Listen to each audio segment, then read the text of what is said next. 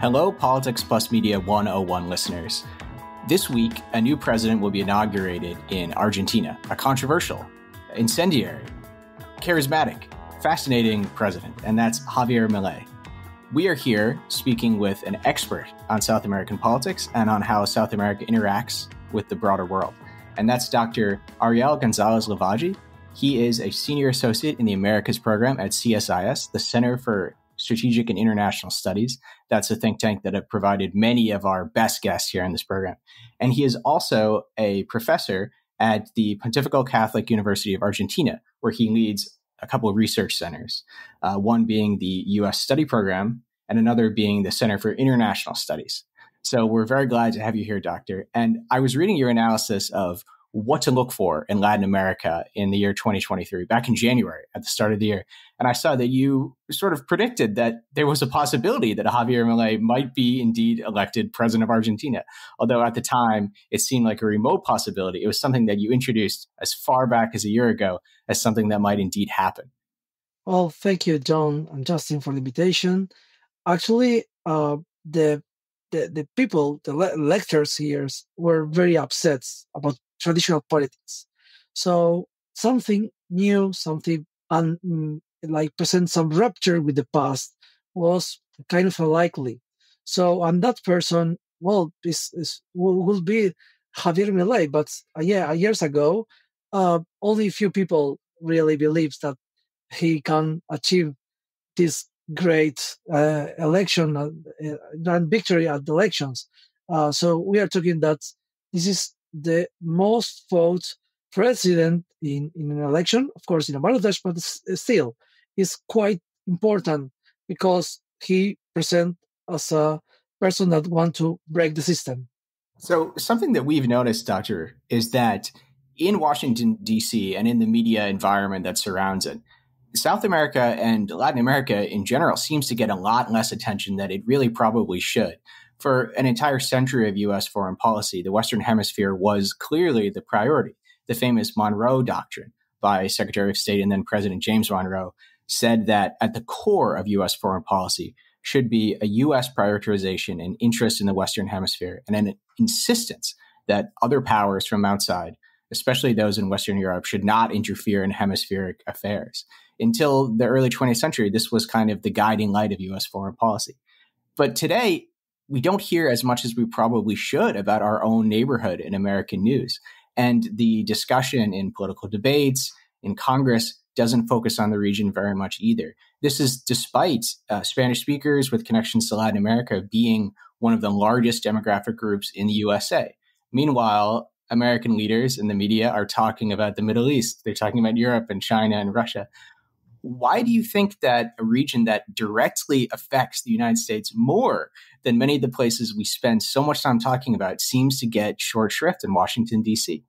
Well, this is a very challenging question.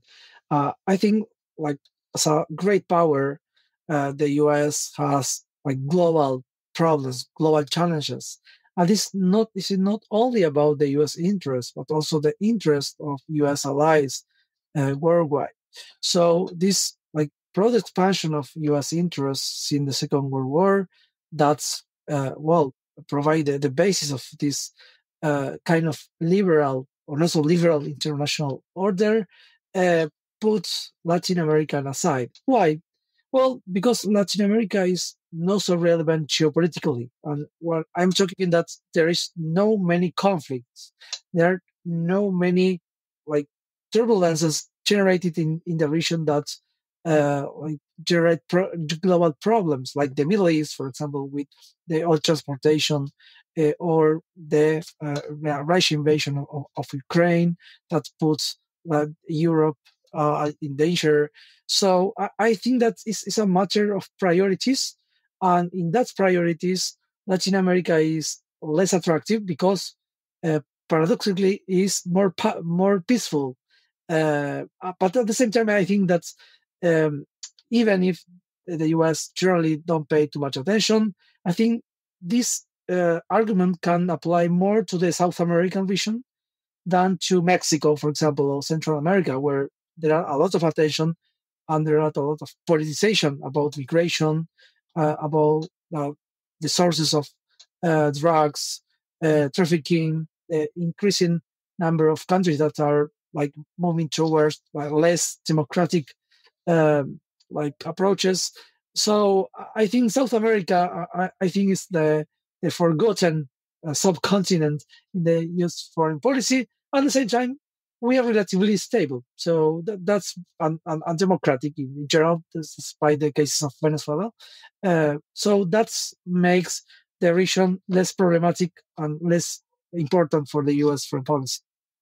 Well, with the election of President Milei, we've seen interest in Argentina and South America kind of explode among the political commentariat class in America. So folks that are pro-MAGA, pro-Trump, that maybe don't even know anything about Argentina are hailing this as a victory that their supporters should be proud of.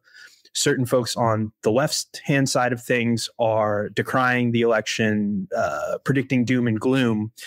And I think before we get into these approaches, these views on the election, the president, we should probably understand some historical facts about Argentina. And specifically at the turn of the 20th century, Argentina was one of the wealthiest countries in the world. And since then, unfortunately, it's been left behind by countries in Europe, East Asia, even the Middle East in some cases. Could you get into what Argentina's golden period was like and how Argentina at one point was one of the economic powers?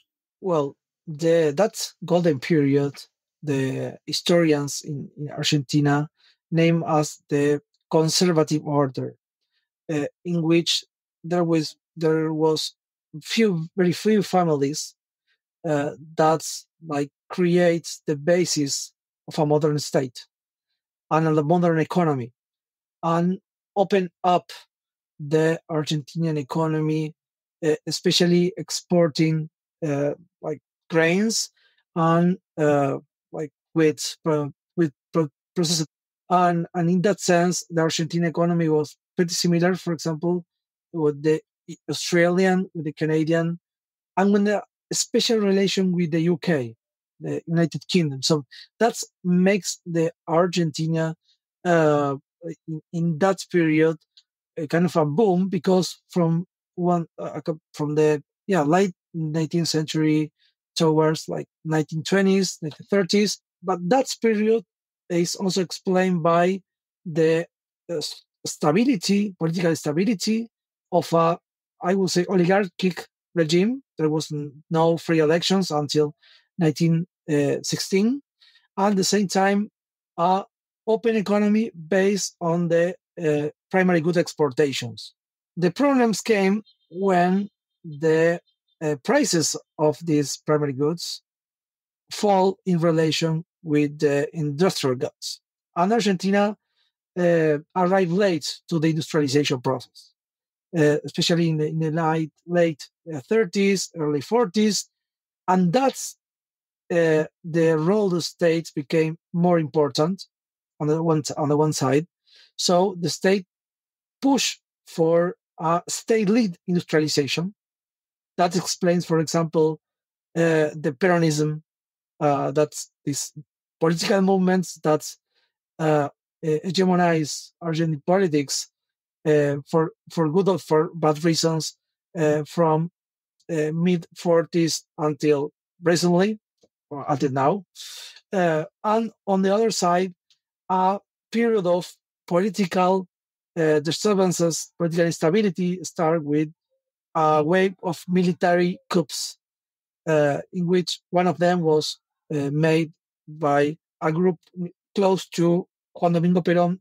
The Peronist movement was based on a group of military that wants the state to be strong, want the state to lead the industrialization process.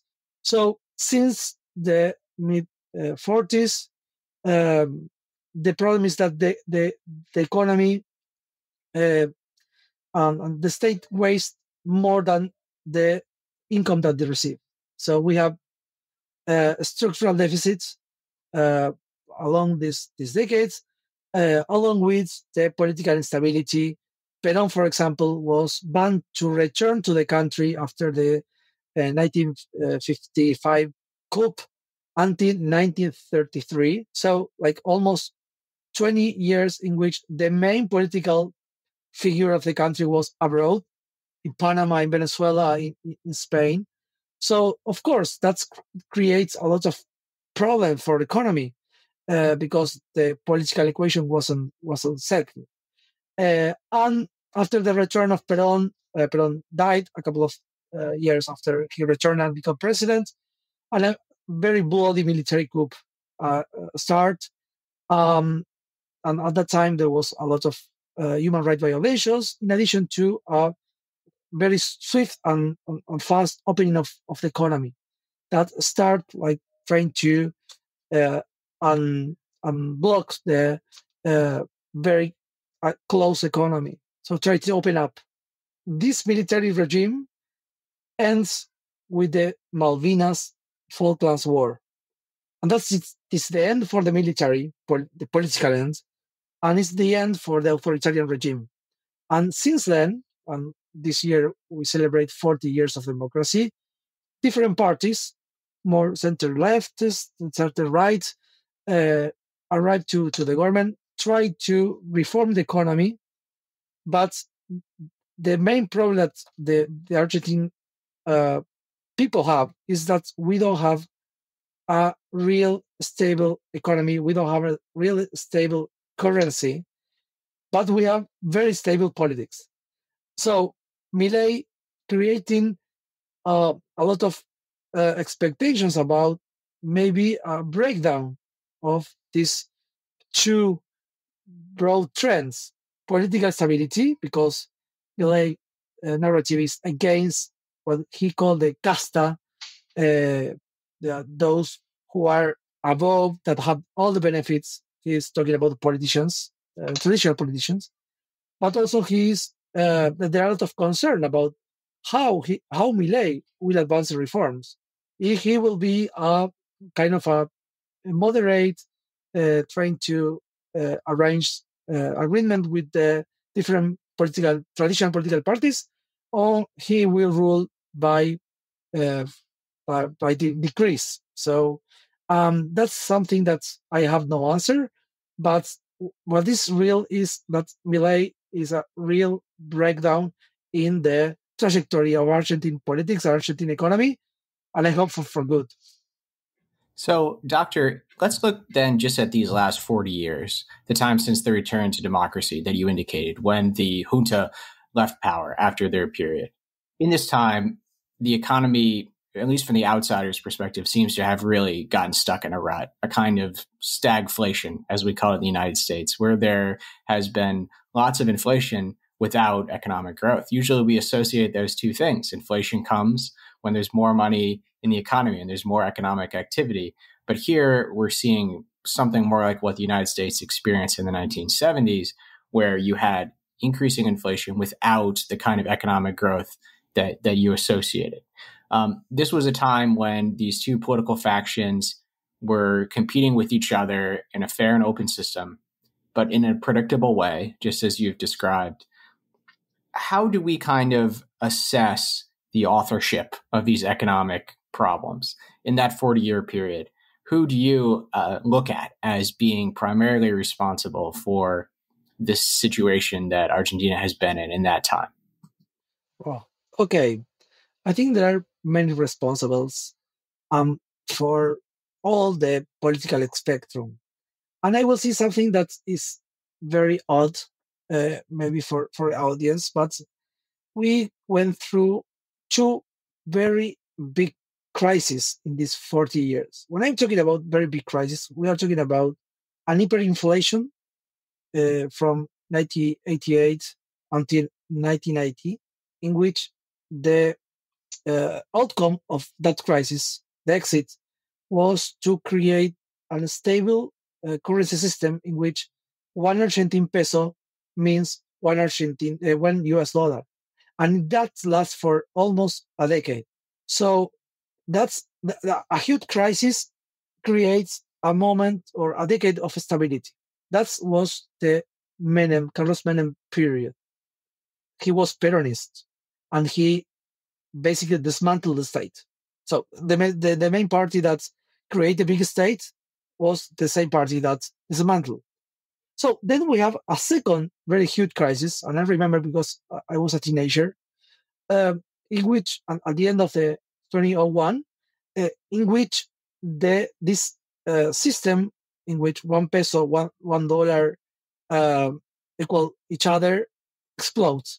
That creates instantaneously a wave of poverty, of really very strong social problems, in which the Peronist party, the same party that dismantled the state, decide to rebuild the welfare state.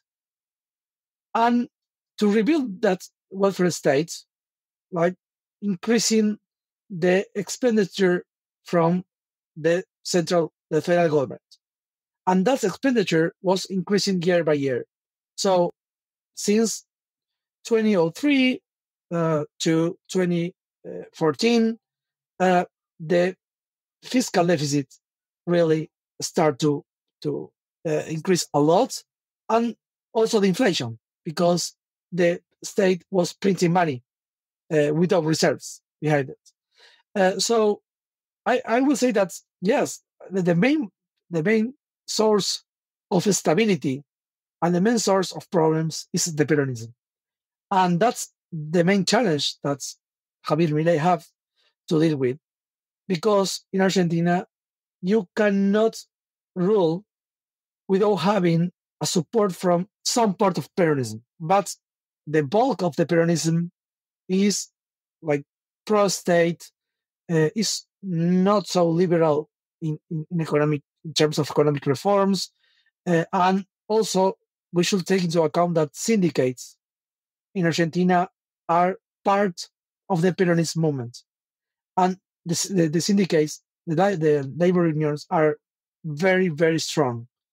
So strong that, for example, they stop an agreement with China to allow Chinese workers to work to be allowed to work in the country. So, and we should add to that social movements that they grow up in the last 20 years because of the spread of poverty, also are very close to Peronism. So this is a coalition that is very difficult to tackle, difficult to rule. And that's why the main challenge that Milei have for, will say the first year of his government is to have governability, to rule, and to try to advance reforms. The sitting vice president of Argentina has been sentenced to 6 years in jail, ruling on a high-profile corruption case. An Argentine court sentenced Vice President Cristina Fernández de Kirchner. The court also disqualified her from holding public office. The vice president has temporary immunity due to her office. She will not face immediate prison time and is expected to appeal against the judgment, although she could run for office while the appeals are pending. But she says she would not be a candidate in next year's general election. Fernández Kirchner served as president for 2 terms between 2007 and 2015. She was accused of corruption in awarding public works during her presidency. She has denied the allegations and called the court a firing squad.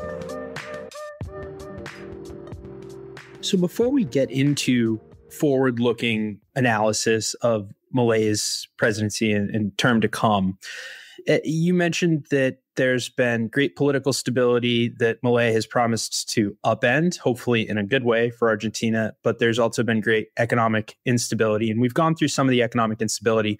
The political stability that you mentioned and Milei's relation to it brings to mind for me and probably John and our listeners, what we experienced with President Trump's rise, right? We had in 2008, 2008, there was an economic crisis. President Obama came in, stabilized things, and he was a 2-term president, which in American terms is political stability. President Trump was running against not only Obama's 2 terms, but Secretary Hillary Clinton, who was described as the figurehead of political stability in America, the establishment candidate. But also, President Trump's messaging was directed at perceived corruption of Clinton and the political establishment. Trump was this outsider. He's going to come in and destroy things and break things down and drain the swamp, was his moniker of getting rid of these politicians that he and the movement label as corrupt. I want to ask if there was any role that perceived political corruption and the establishment politicians in Argentina could have played in the rise of Milei. And specifically, I believe it was in December 2022, the former president Kirchner was sentenced to 6 years in prison. Did this case and political corruption in general play a role to the rise of this outsider?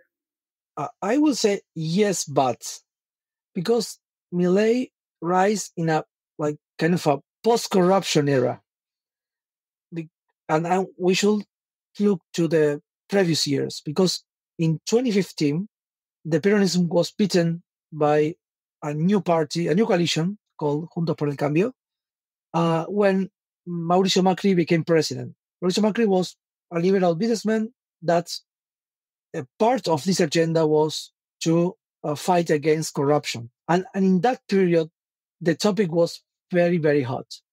Especially was all the time in the media, and the remembrances about the corruption cases was very, very fresh.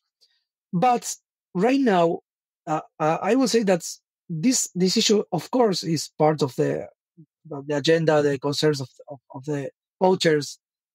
But everyone is very, very upset with the political class, traditional political class, because they don't solve basic problems of the people. And basically, I'm talking about inflation, and also the currency that devaluates year by year.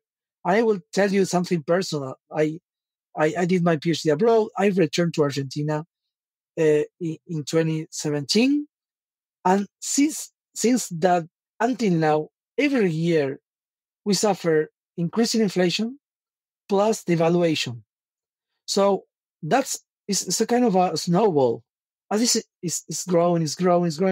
The main issue is that besides corruption, besides privileges of the political representatives, we have a structural problem that is the economy, and the economy is broken.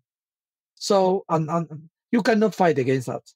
So Justin made a comparison to the election of 2016 in the United States and described how Donald Trump and his campaign portrayed and emphasized the idea that there was corruption around the Clinton family and that he would be the one to stamp this out.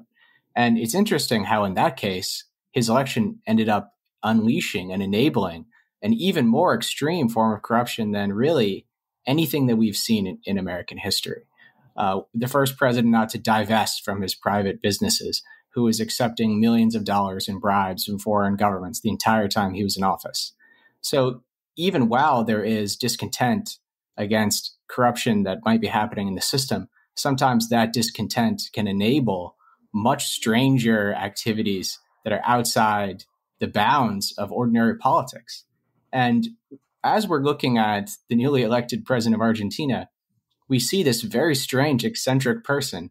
And I'd love for you, Doctor, to help us paint a picture of who this person is. I've been reading a little bit about him in English-speaking news sources.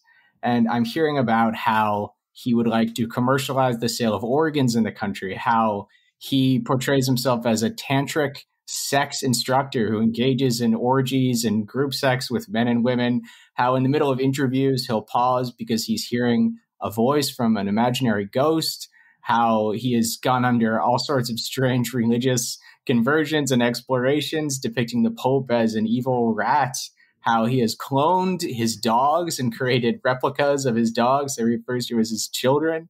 Can you help us understand what sort of person Milei is, how he was perceived prior to this stunning election result? Well, I think we Argentinians, we are trying to decipher the character. So because we have one Milei before being politician, one Milei who was in campaign, very, very aggressive, and we have today's Milei that is kind of a lossy, very soft, moderate. So it's changing. But what is important to underline is that Milei is a liberal. He's a libertarian, but it's kind of traditional liberalism can be portrayed in the country, in which they want reduce state, like an open economy and opportunities for private sector. So this is kind of a very anti-systemic ideology, because the main train ideology is the statism, which is backed by the Peronism. So being a liberal is being revolutionary.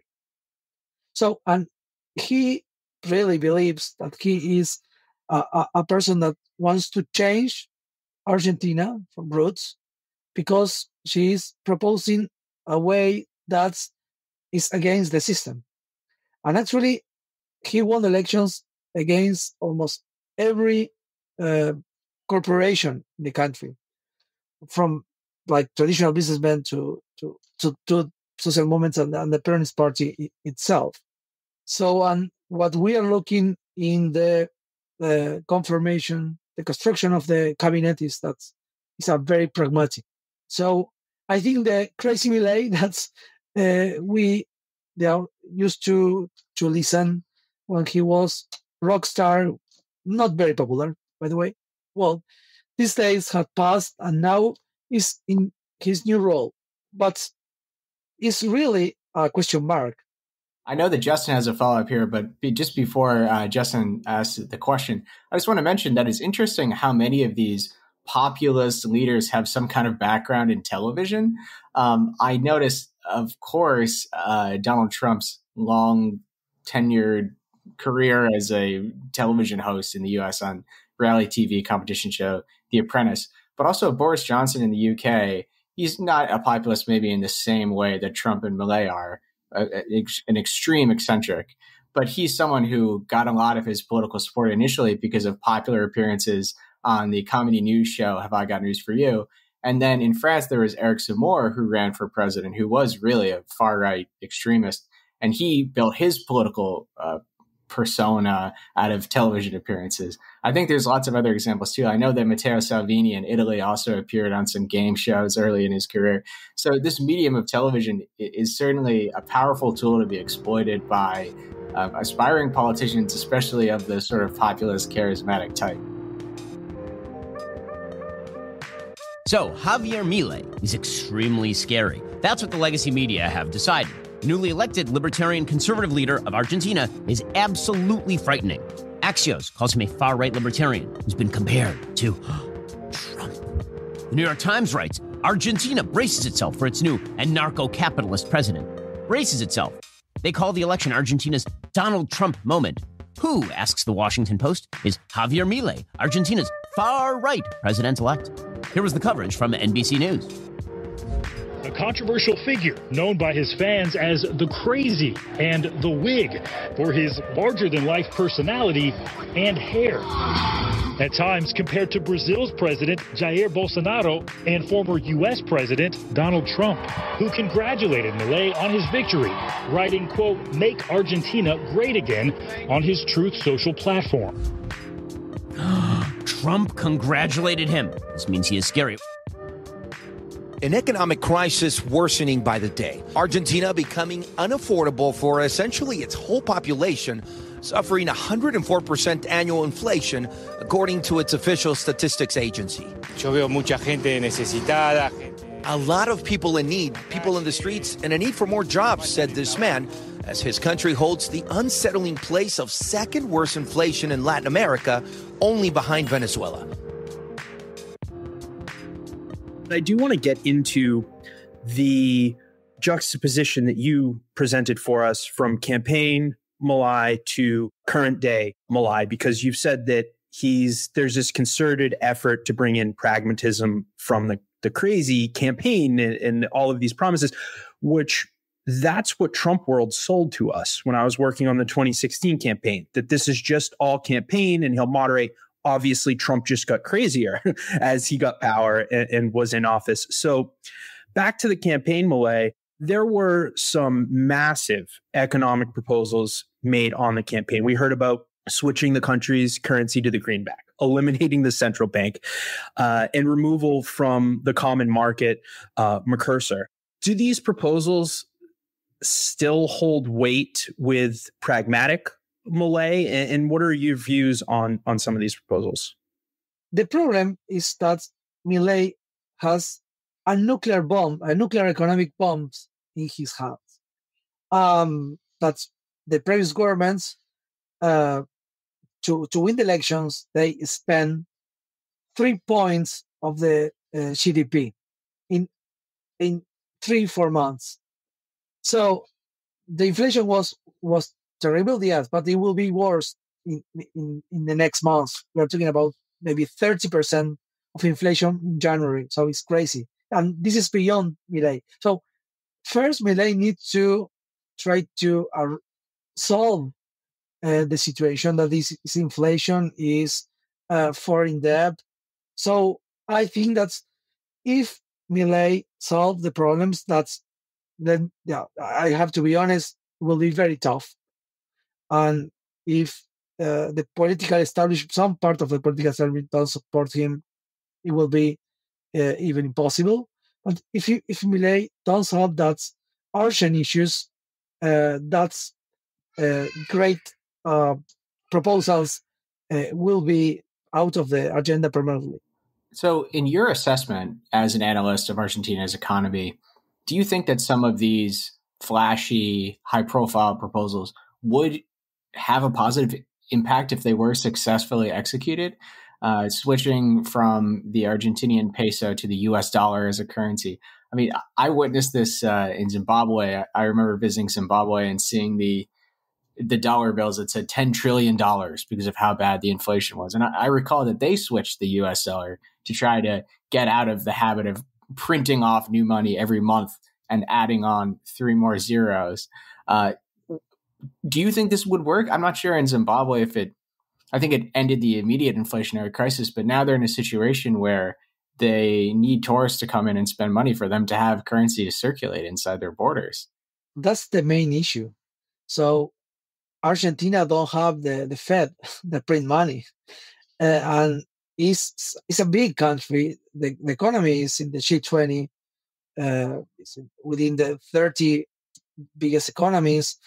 The problem is that we always need more foreign currency to maintain the stability of our currency. So the proposal of Milei is don't spend more than you waste, and in that context of stability, you can dollarize the economy.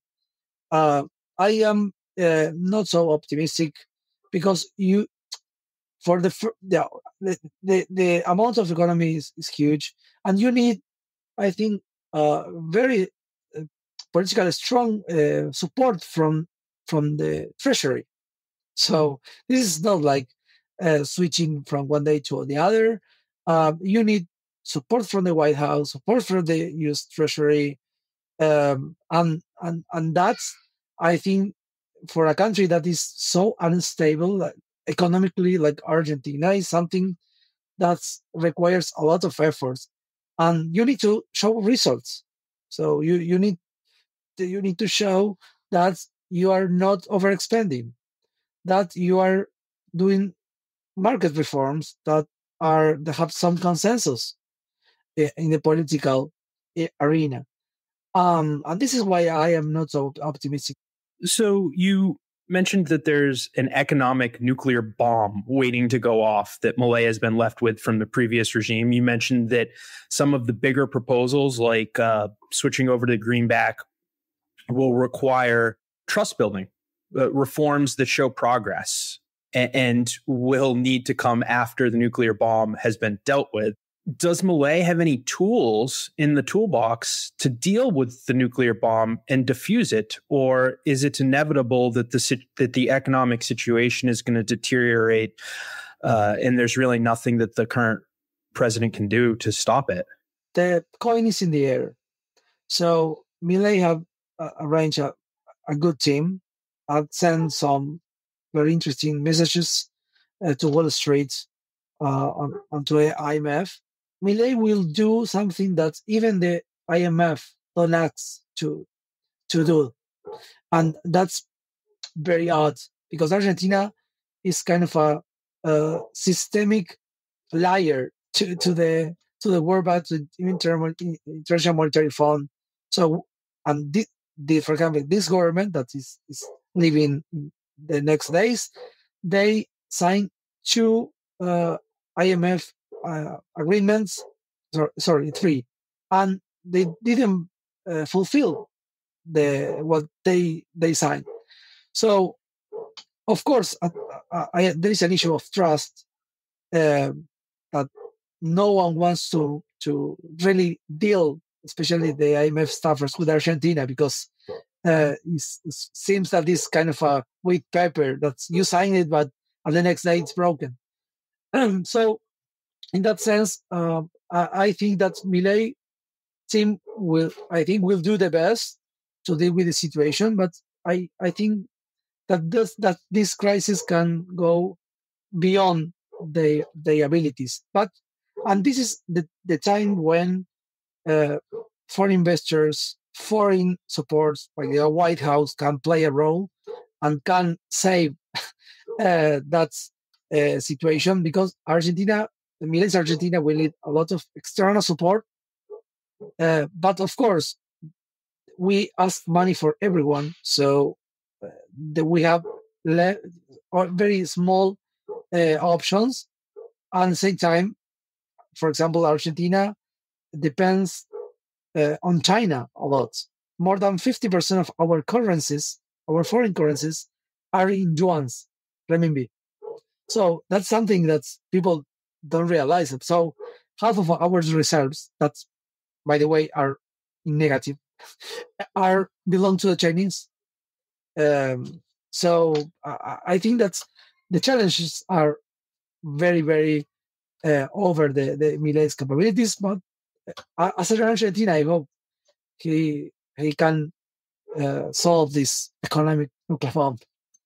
So in a past lifetime, right out of college, I was a lobbyist for Seaboard Corporation, which is a large U.S. agricultural investor, largest actually in the continent of Africa. And I believe it was at the time the largest U.S. agricultural investor in Latin America as well. But we would deal with, governments in Africa who were trying to get direct investment from the IMF that had economic and political instability. And the way that these governments would go about it, and the IMF in these meetings with us, is they would ask our company to guarantee a loan or help secure financing from United States banks to go and give a loan to the Democratic Republic of Congo so that they could build a couple $1 billion agriculture park, for one specific example of this. And Seaboard Corporation would obviously decline because there was too much risk involved with helping secure these investments. You mentioned that there needs to be some foreign direct investment in Argentina to help the situation, that there probably could be some investment from the White House. Are there any incentives that Milei and Argentina can give to these actors, whether it be private companies, private banks, the White House, that would incentivize or entice this type of economic investment? Maybe Argentina shifting away from China and closer to the United States geopolitically. Is there anything that can be done to help make this hope a reality? Yes. And I will say in 2 fronts. In the domestic fronts, Milei will advance in, for example, the privatization of state companies.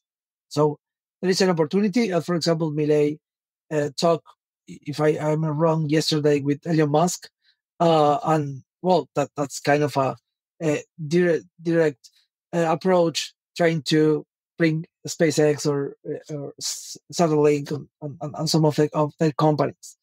But the other, and that's more important, the geopolitical one, I think Argentina will move to a direct alignment with the White House, and not only in the Western Hemisphere, but globally.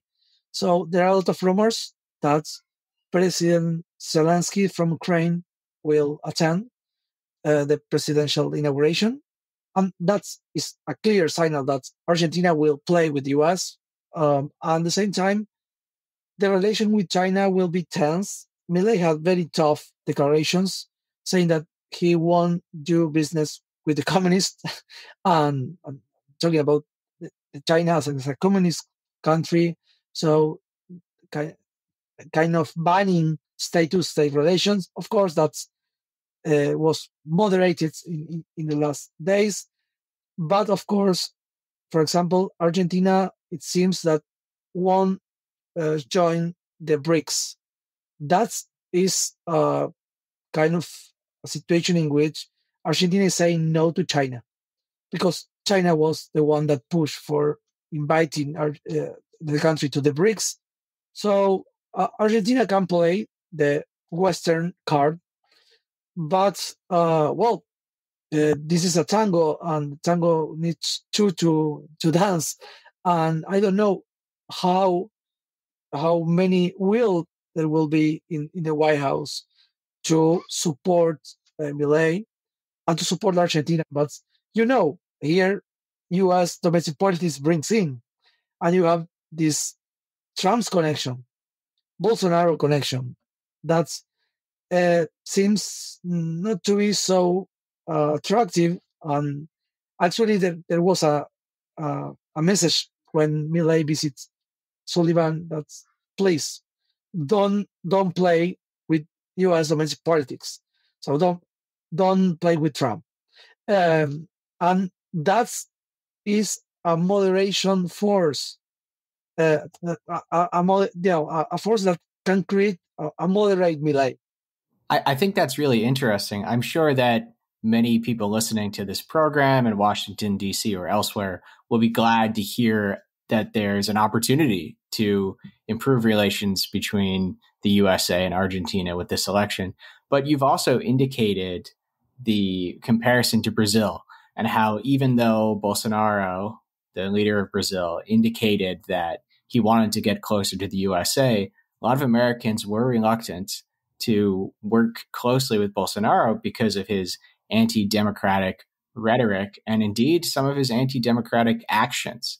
And I think one of the reasons why people in the USA were concerned about Bolsonaro from the start was that Bolsonaro, even when a candidate, even early in his career, when he was in the legislature in Brazil, would praise and echo the dark period of Brazilian history during the military junta. This is something that we've also seen from other far-right candidates in South American countries. In Chile, there was Cast who ran, and he would praise the Pinochet era. We had a candidate in Peru who was the daughter of Alberto Fujimori, who was praising that dark period in Peruvian history.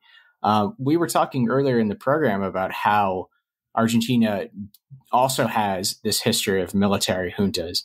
In particular, the 1970s is a time that many Americans might know about Argentina's dark chapter there, the Dirty War, and so on. Does Milei, similar to Cast and Bolsonaro and Fujimori, echo and praise the period of military junta? Is that also part of his public profile? That is a very interesting question, because Milei itself is not connected with the all military, and I will say something more. He's not connected, for example, with the evangelist movement. He's like with very good relation with some rabbis. From Judaism, now is in relatively good relation with the Pope. That the Pope will visit Argentina, it seems, next year. So, but his vice president,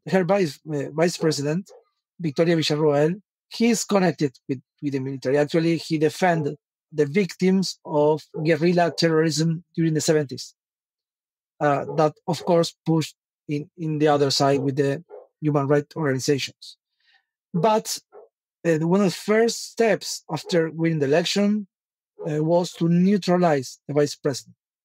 So this is something interesting, but Milei is trying to show that he's not like Bolsonaro. He's not like other like ultra far right personas, but he's an economist that came from middle class, but he used part of this support that the vice president, the elected vice president rally to go to arrive to the presidency. But the person that will be Minister of Defense shows that this consensus, democratic consensus on human rights and like civil accountability of military will continue. You also mentioned that Milei toned down and moved on from some of the cooperation with China that was already in action, the effort to join BRICS and so on, partly because he refuses to work with communists, as he characterized it. He doesn't want to work with communists, so he doesn't want to work with China. I'm curious how that will affect Milei's relations in his own neighborhood. As we know, the leader of Brazil right now is Lula da Silva, who comes from the Workers' Party, from the labor movement, from a socialist movement that has Marxist overtones. The neighbor to the west, Chile, is also now led by Gabriel Boric, who is a left-wing populist leader. These two leaders came into power as part of a broader regional trend that's called the Pink Wave, where Marxist leaders were being elected in South America, many countries all around the same time. I'm curious if you think the Pink Wave is over, whether the election of Milei and the setbacks that have happened in other countries like Chile and Peru indicate that the wave has crested and there's no more momentum for left-wing movements. And I'm curious how Milei is going to interact with left-wing leaders like Lula and Boric. I think I saw a story that Lula is refusing to attend the inauguration. So I'd like to know how he's going to fit into this regional trend. It's complex because the pink tide has been not so strong as in the past. In 2010, for example, with the first Lula with Chavez in Venezuela. So right now, there are a lot of criticism. For example, the Chilean President Boric has very low support. The same happened with Petro in Colombia. So what we are witnessing right now is a process in which the patience of the voters are very limited. So they don't choose for the left. They choose against something. And that makes Milei the new president. They vote against Peronism. They vote against a kind of a center-left coalition led by Massa. And in Brazil, people vote against Bolsonaro. Many that they have very bad image of Bolsonaro. Lula too, but Lula have really more support. So I think that's it's difficult to name this as a kind of a wave or counter wave. What we are looking is like political changes, and that makes very interesting the Latin American political spectrum because it's very democratic. We have a political change between officialism and opposition, and that's very positive. And that's I will say something that can create the basis for a more democratic region in the future. Of course, Milei had to deal with a region that is not favorably in international terms. Ideology matters in Latin America, especially how you deal with the US, how do you deal with Israel? For example, Argentina Milei say that he will move the embassy from Tel Aviv to Jerusalem. That's like imitating the Trump's actions.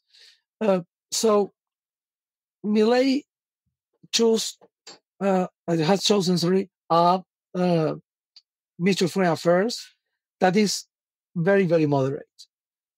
For example, after Lula say that he won't attend the inauguration because he felt kind of an insult because Bolsonaro will be Diana Mondino, who will be the future Minister of Foreign Affairs, traveled to Brazil and met with the Ministry of Foreign Affairs of Brazil. He have a meeting with Chinese diplomatic officials. So I think that it will be kind of a two-track diplomacy. On one side, the presidential one that will be polemic, and it will be very tactical, trying to take advantage of the moment. But at the same time, there will be another more institutional, more grounded in the Argentine diplomatic traditions that will try to maintain the relation with everyone, even if at the higher level won't be so easy as in the past. So before we ask one or two last questions on Venezuela, I do want to just ask one final question on Argentina and Milei. The words you're using during this conversation, I came in with an open mind, because in America, basically the left and right are saying that this is Trump for good or bad reasons.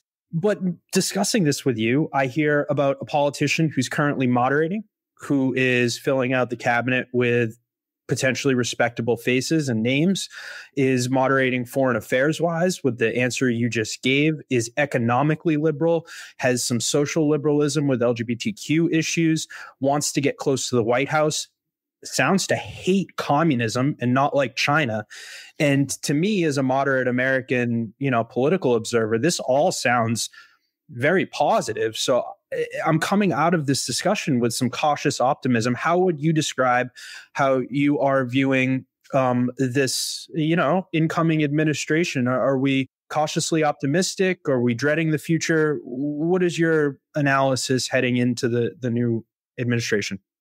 Actually, I'm very concerned about the next month.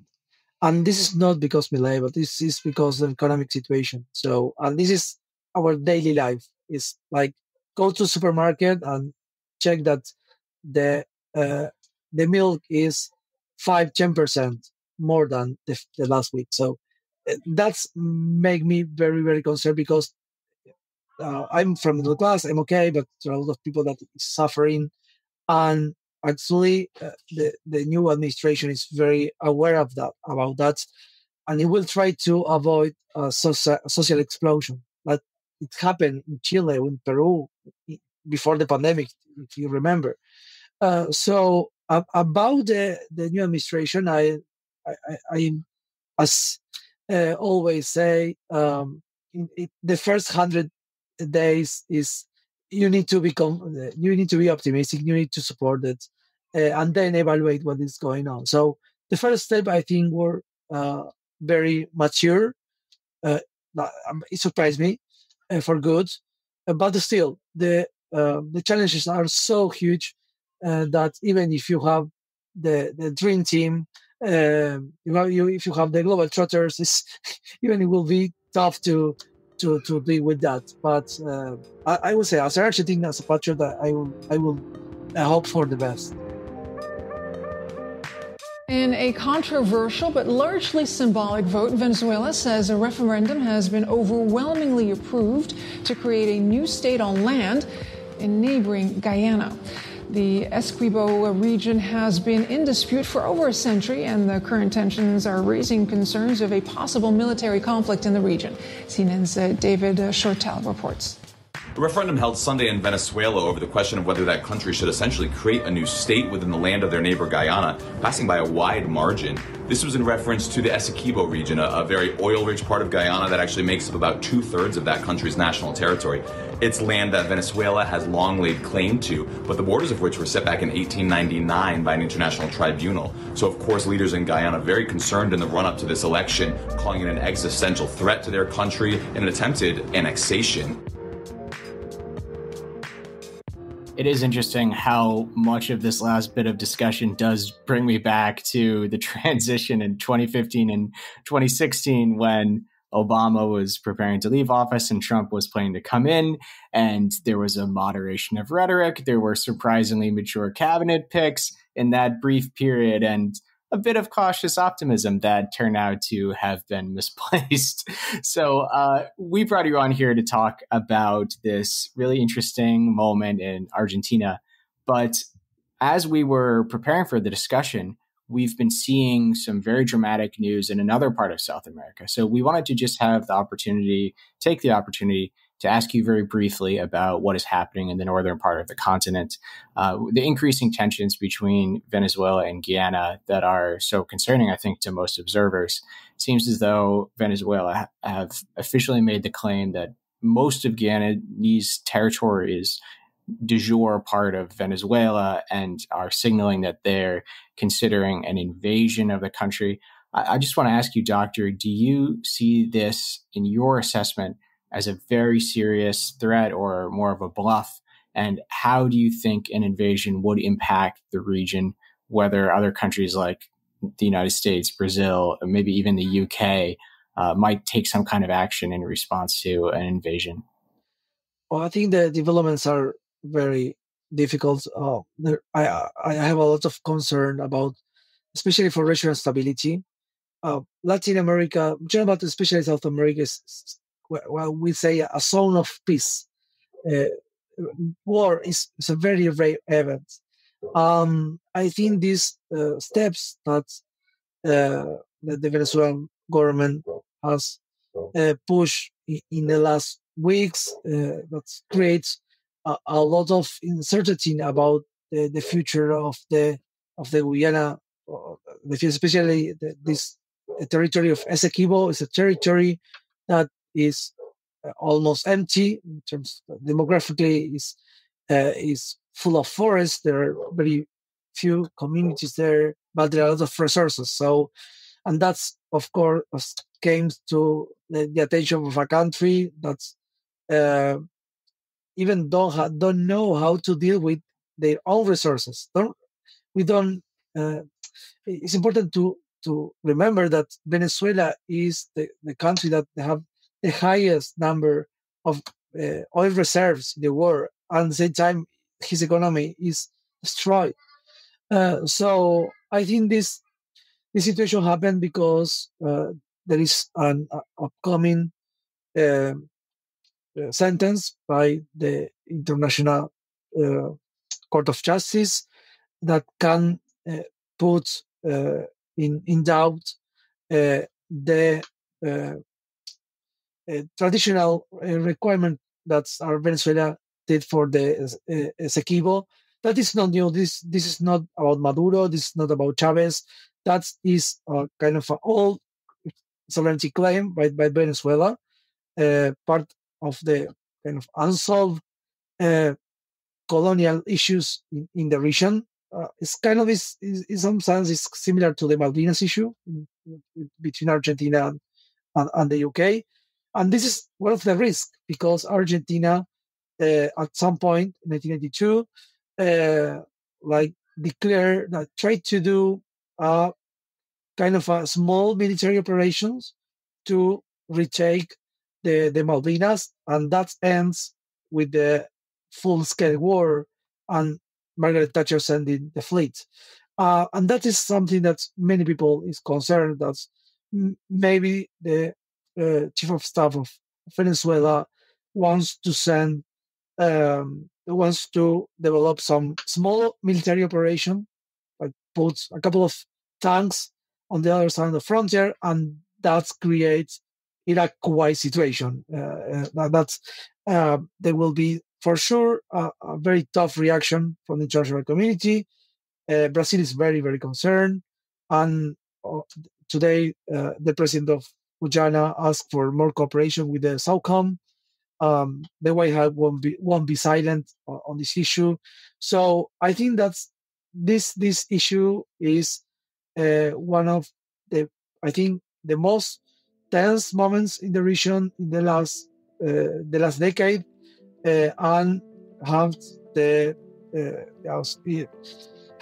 chance to become a really a destabilizer in the region. I hope that dialogue and peace prevail, but the risks for military operations are still there.